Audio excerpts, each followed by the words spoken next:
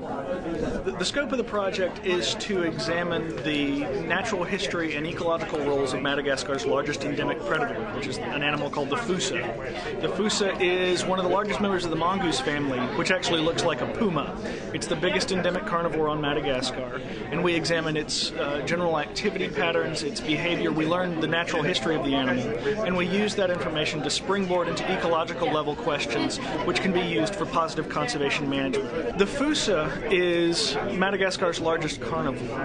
In North America, we have brown bears, we have black bears, we have foxes, we have mountain lions, we have bobcats. We have a whole variety of big carnivores to divide our folklore amongst.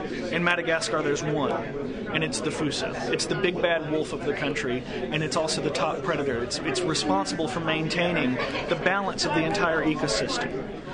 In Madagascar, if you live a bad life, you'll come back as a fossa. If you live a good life, you'll come back as a lemur.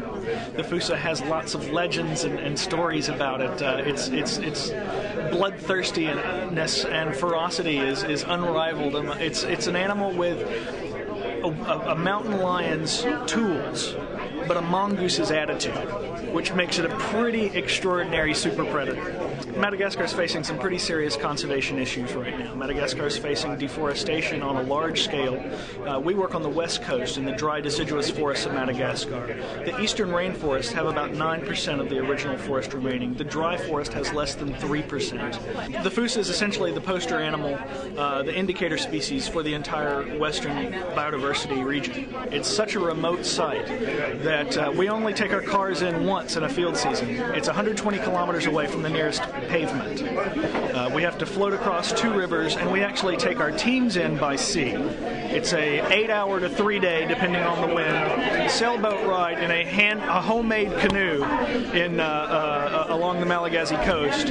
We then beach and hike across salt flats to get to the edge of the forest, and then we are working from the center of that forest. There's really nothing around for hundreds of kilometers, and it's a great physical and logistical challenge, but the biodiversity rewards, the species richness, the density and abundance of the carnivores we study and their prey is extraordinary.